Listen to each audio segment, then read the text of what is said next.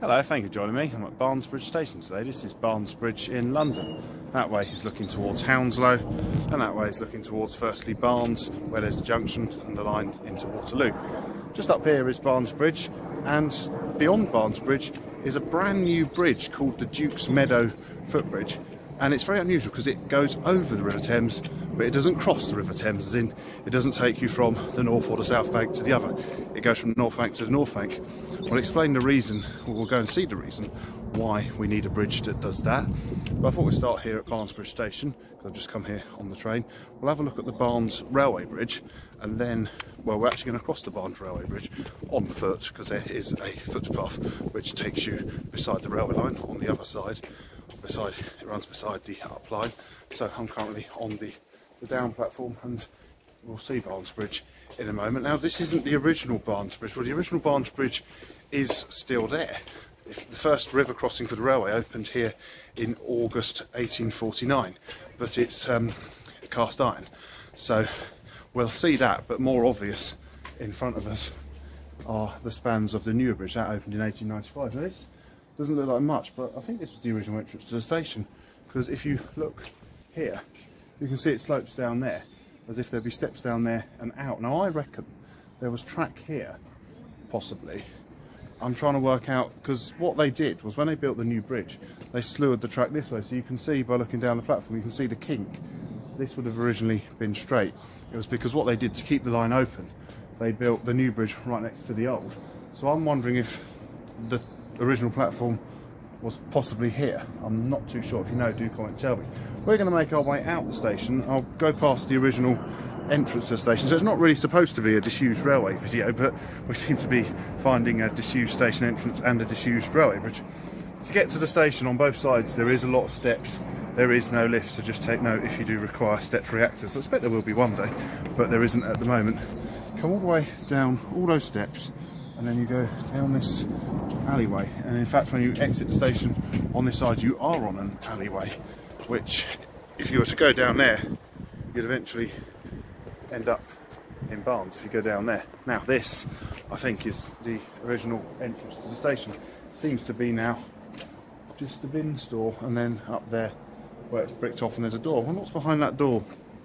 Ticket machine there. So that's one entrance to the station.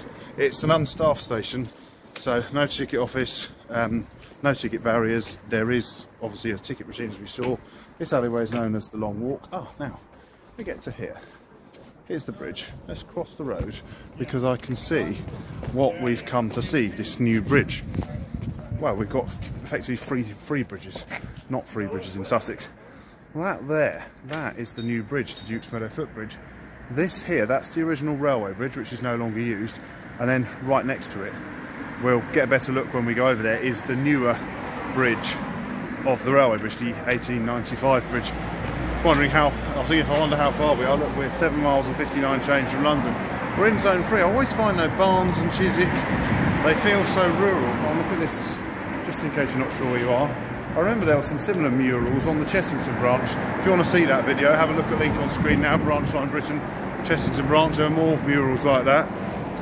That's the old ticket office. We're going up those steps in a minute, because that's where you access the London platform and the footbridge. So you obviously did once buy tickets here. We just go up here, and here we get our first really nice view of the River Thames. The tide is out, so that's looking downstream towards London, although central London is kind of that way, but it does a big meander up via Hammersmith. So Hammersmith is about 2 or 3 miles downstream that way. Standing here though, in fact we can do what we're going to do on the other side. Let's go under the bridge, we can see everything I want to explain about the old bridge and the new bridge. So we're under the newer of the bridges. You can quite clearly see the older bridge. Get a nice view of it there. So it was a cast iron bridge. There was a bit of a worry about running trains over them, because there was a cast iron bridge which collapsed. The cast iron, if you were to drop a piece of it, it does smash or shatter. It's not always the most durable of materials. So this bridge, which I must have been over before but not taken too much notice, is a smaller version of that bridge on the other side. So I've got to go back and over. There is also talk of putting on this side making this one into a footbridge, the original railway bridge. At the moment nothing seems to have come of that, but it's been mooted, which would be quite a good idea. So it would mean you'd be able to cross the river on both sides. So let's go back down, cross the road, up those steps, over the bridge, and then let's go and find the new bridge, which, like I say, is funny because it crosses the river, takes you over the river but doesn't cross the river. I have to go back under here to get to the crossing, which will give us a chance from the other side of the road to look at this mural, so I don't mind having to go back on myself. And we're just going to wait now to cross the road. Shouldn't be too red. Right, so we're crossing the road now, back under the river, under the railway rather. I'm going to go over it. There are Barnes. That way it says White Hart Lane. That way it says Barnes Village. There's a really nice walk you can do. Barnes Village is worth going to see. It's very pleasant, it's not far from London. You can do a walk where you follow the Thames path, and you can go right over to Hammersmith Bridge, and then you end up continuing along. You can come back past the London Wetland Centre, which I've heard is very good, but I've not actually been to. So to go up these steps here, this is basically a public footpath. That's where we're going, and that's the down platform for London. So there's no step-free access on this side. I expect there will be one day, although quite where they put it I'm not too sure. That building down there is the roof of the old ticket office, and as we come up here, here we are. We're now on the bridge. So that is the bridge.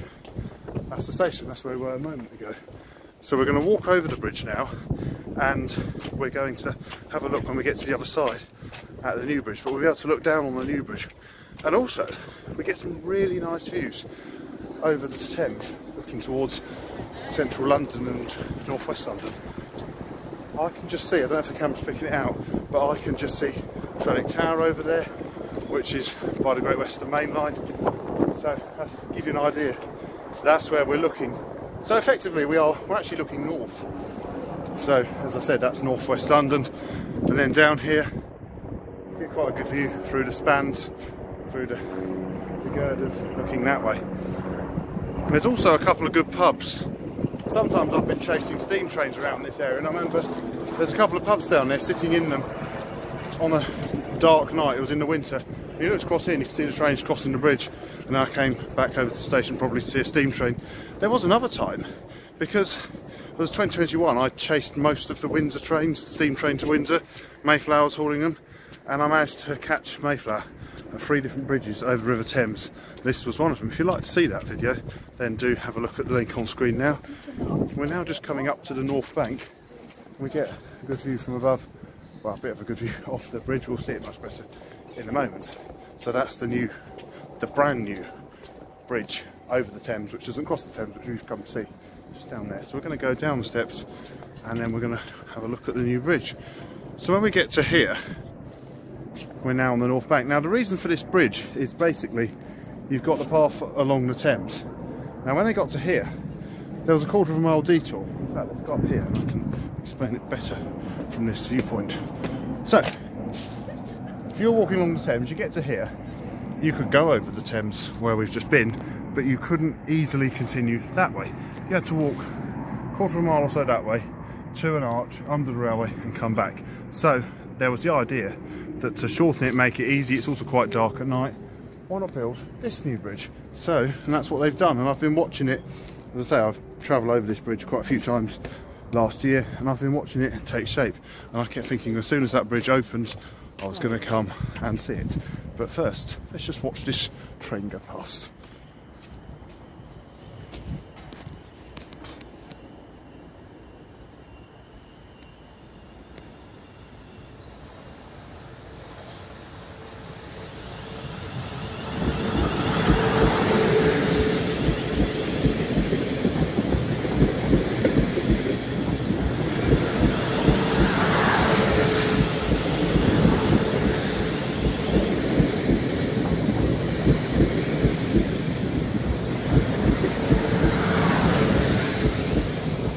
And there goes the train, heading towards London, going over the bridge. Passengers will get a nice view of what we've just seen. We're going down here now. So it seems to continue along there, that section is currently closed, although I've just seen some people just walk along it because the gate isn't exactly acting as much of a blockage. We get to down here, and well, firstly, that's the new bridge, quite impressive. As I say, stretches out over the Thames, doesn't cross the Thames, and then that takes you down to the existing footpath. So I suppose you will be able to go down there eventually, as they pretty much can now. I think they're going to landscape it all and it should all look quite good. Here we are, we're on this new bridge, and it not only goes over the Thames and doesn't cross the Thames, it goes under two railways, a disused railway bridge and a current railway bridge and a footbridge. So it's, yeah, quite interesting, quite exciting. The reason they've had to build it like this, as we can see here, comes out this far, is because the bridge is a listed building, so they weren't allowed to alter it, so they couldn't kind of build a lean-to on the bricks. It had to be completely independent, so it sort of had to live with the bridge but not actually touch the bridge. So yeah, that's why it's like this. You can get another view, you can again see the differences between the old and the new bridge. We're going to go under them now. It's funny actually, because when you get, so that's the footpath we've just walked on. If we were here, train came over now, you'd look up and you'll see directly under the train. So that's quite unusual. And then there's the original railway bridge. It'd been really nice if they could make that into a footbridge. I'd, well, I know what I'd do. I'd come back and make another video on that one if they do, but we'll have to wait and see. I don't know if there's any chance of that happening now. I just know it is something that's been talked about. So here we are. We've now passed under the bridge. It's taken a lot less time, and then the bridge continues for a bit of a distance to get us back up onto the North Bank. Now things have changed here, because when I mentioned that video where I said I chased Mayflower at 3 different locations, I stood just on that bit of bank there, and there was a sailing club building. I think it was a sailing club or a rowing club. That building's gone. They've demolished that building. There's literally nothing there. So I wonder what the plan is for that bit of land, if they're going to redevelop it. I expect they're going to redevelop it in some ways. There's a lot of sports fields all the way out there. I believe there was even, well, I know there was a miniature railway which ran beside the line. I never went on it. It closed years ago, but I did once. Somebody told me and showed me a video of it. So it's a very sporty area. And then up there's Chiswick Station, another station I do really quite like. As I say, it doesn't have quite the same hustle and bustle of other parts of Zone 3. It just feels, well, pretty much rural. So you can see all where we've been. We started over there, been over the bridge, we've gone to over here, and now we're effectively not on the bridge. We're just on a walkway with vents each side. And really, after here, I don't have a lot of anything interesting to show you, other than I'll point out where the original path went. Well, it still does, you can still go the original way. Here it says Duke's Meadows Footbridge, Eastern Landing, so that's quite interesting. So when we get to here, it looks like it's all being redeveloped. So there's lots of sports areas. There really isn't a lot here at all, but you'd continue down there to cross the railway, and then the Thames path goes that way. As soon as there isn't really much to do with finishing a video, I think what we'll do, we'll go back to the new bridge and I'll finish the video there. I feel like I've got a nice backdrop there to finish this video. So I hope you enjoyed this video. Thank you very much for watching. If you'd like to come and visit it, it's very easy to get to. You just catch a train from London Waterloo and come and visit this bridge. It's I think that's a really nice view. So hope you enjoyed this video. Thank you very much for watching. Please do feel free to like, subscribe and comment. And from the new bridge which goes over the Thames but doesn't cross it, thank you very much for watching. Goodbye.